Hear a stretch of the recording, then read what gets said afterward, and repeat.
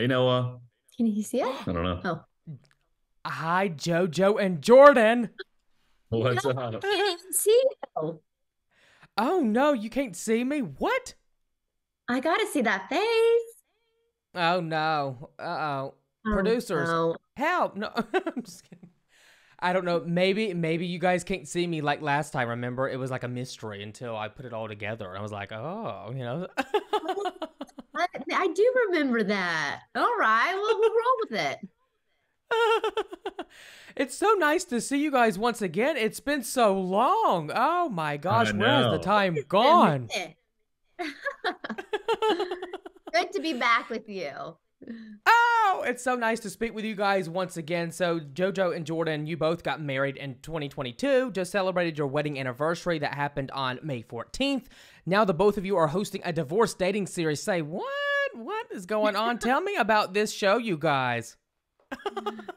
Yeah, I mean, it is kind of funny, right? When the show came to us, we were engaged at the time, so it was definitely something that we were like, okay, how can we give our input on this? And I think for us, in general, we met in a crazy scenario on a reality Mhm. TV dating show. So first, we know that you can find love and you can open up your heart to connections in this sort of setting, if you really like stick with it and open yourself out. But I also Yeah. think that divorce is such an untalked about subject, and I Hmm. think for me, I I really love the aspect of showing that there can be hope after heartbreak, and all of our couples, no one gets married to get divorced. That is never on the docket for them. No one ever wants that. And all of our couples, whether they married young, whether they've been divorced for years, months, whatever it is, divorce was never a part of the plan. But they're all in a situation now where they're ready to move forward in their life, and welcome a really healthy, amazing relationship, which I think we were both so lucky to find in such a unique way. So we Hmm. really loved that component of it. And this show has it Oh my all. gosh. It has it all. It's gonna be fireworks. It's the drama of every good dating show that you love. I mean, divorced couples living in the same house. You know there's gonna be some crazy stuff happening, but also that Right? underlying factor of finding love, finding hope, having growth, fixing communication with maybe your ex so you can move on, or maybe fixing communication so Hmm. you can get back there. Yep.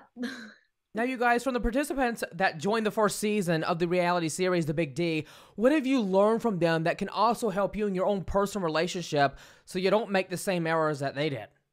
Wow. Let me tell you, so we sat in the green room, obviously a lot, right? Getting makeup and wardrobe. And Dr. Jada Uh, Jackson, our relationship expert on the show as well, was there with us. She's We got amazing. so many unbillable hours of therapy. And I hope she doesn't send us a bill because it's going to be expensive. We got hours of just watching the show, watching these relationships and going, we never really talked about that. Or actually, we do that sometimes too. Yeah. So there was a lot of times that we sat back and go, hey, like we got stuff we can still work on. I mean, we're 7 years into this now and we're married a year. So but it was pretty fun to be a part of it, be a fly on the wall, be a host, help out at times, And I that whole role. also will say, going through this journey, if you will, and watching all these couples, and watching these moments where they're finding that closure or having these realizations, and there's so much mhm. inner growth that you see individually, you see between ex couples. It just is a really great reminder, and I think for us to take a step back and realize there's really nothing that you can't talk through, you can't sort through, you can't figure out if you have the right tools to do it. You know what I mean? Absolutely. I completely agree. And it leads me to the next question. How is it like to actually host a reality series, and how will the show be, set apart from other reality programs that we see on TV? Because we have a lot of those on TV, a lot of reality shows. We No, it's love it's a, it's a great mashup, I it would is, say. right? I mean, so you can Yeah. get a dating show about anything you want on any platform you want. But like JoJo said earlier, I don't think anybody has really approached the divorce category in this way because there is such a negative stigma. It's taboo, right? People want to see new love. And they kind of forget about the fact that, well, after a relationship, you can also find new love and you can be a new person, a new chapter in your life. Yeah. And that may be new love with the person that you thought it was never going to be with again. It may be new love with Hmm. someone that you never thought you could match with. So I think it's got a great combination of the drama, the train wreck of putting a bunch of people in a house, dating each other's exes. I mean, there's going to be drama.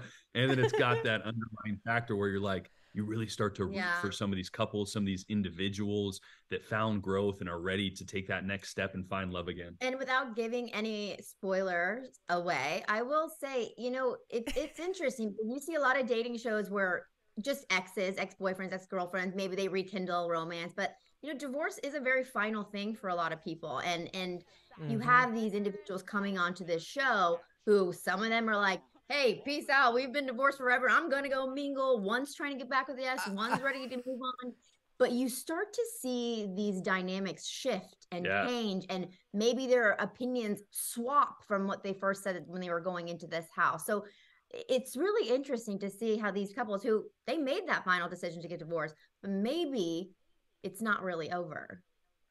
Ooh, well, we all got to stay tuned and watch the first season then. What's going to happen on this wild adventure? A lot. Now, what are some of the wildest or craziest things that you might can tease for us that we will see on the first season? My goodness, Noah. I think first off, so there's going to be couples that move into the house together, but that's not the end. And there's a lot of times that we kind of just look over at the front door, maybe point in that direction, and you never know who's going to show up. And that is the scary part about this thing. You never know who's going to walk through the front door. But I think JoJo said it's the most interesting is there was couples that had been divorced, hadn't talked in years. They showed up and like, I am single. And then you better remember that a couple days in, they are starting to look at their ex going, interesting. This might not be over. So it's pretty crazy. Oh my gosh, this might be the craziest show ever coming out this summer on the USA Network. This is gonna be a whole lot of fun. Popcorn and all. Grab the M&Ms and everything else, in between. Let me just tell you, Noah, we were in the production room while this is filming, sometimes on camera, sometimes off camera. We had to jump in the morning. We had to jump in and talk them off a ledge at times. Like, no, it's all good. Like, I mean, it is gonna be fun to watch. My favorite things about this show, it was really great. We've hosted a couple shows together now, and we love doing it, obviously for the job side of it. But on the Big D, we were very hands-on and involved with these individuals, and it was a really cool thing for us to be able to do to give insight if we could. Obviously we've never been divorced, and we make that obviously very clear. But we have gone through scenarios where in this setting you can really start to self-sabotage, you can really start to self-doubt, you can start to close yourself off because it's such an unusual environment. And so there were moments where we were like, hey, we've been there. Yeah, we know what this is like. I know it feels weird. I promise you, if you like this person, if you think there's a connection, that can happen. It can happen. We're married, we've been together 7 years. So there were moments like that I think were really cool, just to be a friend to them, which I really enjoyed. I think they could not have picked a better better couple to do this, to give advice, to help these couples along the way. Now JoJo and Jordan, aside from the show, People Magazine wrote about the two of you wanting to build a family. Yes, that's right, JoJo and Jordan. When might that be, and how many kids would the both of you like to have someday in the near future when you grow your family? It's kind of wild that we've been together. We've been married for a year now. Obviously, it's been 7 years we've been together, but I don't know. We've always said that we want kids, right? We were so excited to have a family in the future. And I will say, like, that conversation it's been happening a lot, almost on like daily. All of our friends already, have kids, multiple kids, and we're figuring it out. So I would say in this next year, we're gonna have to figure. We might have an announcement the next year. We're not breaking news right now. Oh. Tell you, we have a long list. We do the name game all the time. We got a bunch of girl names. We have no guy names. So like, we're in trouble. I love the name Noah. Though, Noah. I already have a nephew named Noah, so I can't steal it. Oh, Joseph. My dad's name is not bad. A lot of J's. J's. Oh my gosh. J's and N's. Yeah. That's hilarious. Now, living the married life, you guys, what have, you two come to learn even more about each other now being married? I feel like we learn something every single day. One of the most interesting things is, and we were very clear about the fact that we had a really tough first year after the Bachelorette. I mean, there was a lot of points where we very easily could have walked in different directions. It was just really hard. I think the more we're together, the more not, it sounds cliche, but the more fun we have. And sometimes we'll be in one of those arguments that every couple has, and we just start laughing. and it's like, what are are we doing? Like, no, I will tell you one thing that we did learn from the Big D, and it's something that we've carried throughout. Something that Dr. Jada kind of taught us. It was like I can't remember how it got brought up. We've had, like Jordan said, in the green room. We argue sometimes. Like we're just on different pages. I want to talk it out, and she wants to just get it over with, and it just kind of escalates because we're speaking a different language. So Dr. Jada told us, and this is the simplest thing, but it's like in those moments where you kind of feel like we're not aligning, we're not seeing eye to eye. Someone throw up a hand, like, all right, we're taking 5. We're just gonna take 5. So now we do that, and it's almost that icebreaker. Like someone will be like, take 5, and then you start to giggle. And then you realize, okay, this is dumb. Come on. Let's take a second, come back to this, laugh a little bit, and let's figure this out. Yeah. We have to see the bloopers. USA Network has to send me something of you guys being so silly and comical. I mean, y'all are just so much fun. I have to meet you guys in person versus doing the virtual interview. We have to make it happen. We will for sure. Now, last question to the both of you, to young viewers watching today that are in love and they want to tie the knot with their spouse. What words of advice would you give to young couples looking to grow together and are committed in a serious relationship? Because I think you guys are like relationship goals. I think you guys are perfect. You have such great knowledge about being in a relationship.